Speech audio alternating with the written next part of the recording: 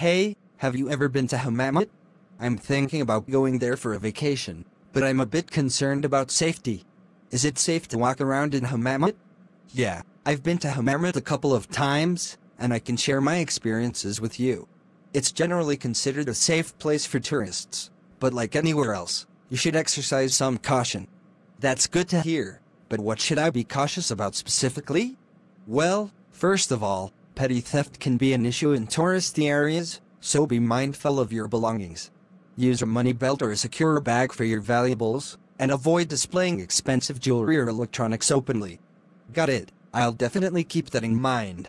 What about walking around at night? It's generally safe to walk around at night in the main tourist areas, especially near the beachfront in the Medina. There's a noticeable police presence to ensure the safety of tourists.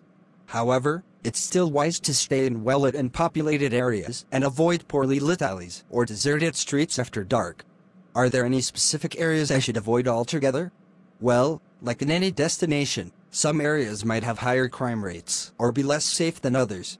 It's advisable to do some research before you go and ask your hotel staff or locals for advice on areas to avoid. Generally, the main tourist areas are quite safe, but it's always better to stay informed. That makes sense. How about the local people? Are they friendly towards tourists? Yes, in my experience, the locals are generally friendly and welcoming towards tourists.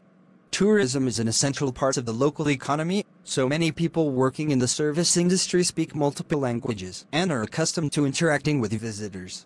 Just like anywhere else, being respectful and courteous goes a long way in building positive interactions. Thanks for the advice. It sounds like if I stay aware and take some common sense precautions, I should be able to enjoy Hammamet safely. Absolutely.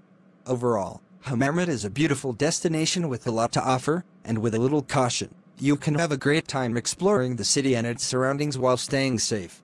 Just remember to enjoy the experience and immerse yourself in the local culture.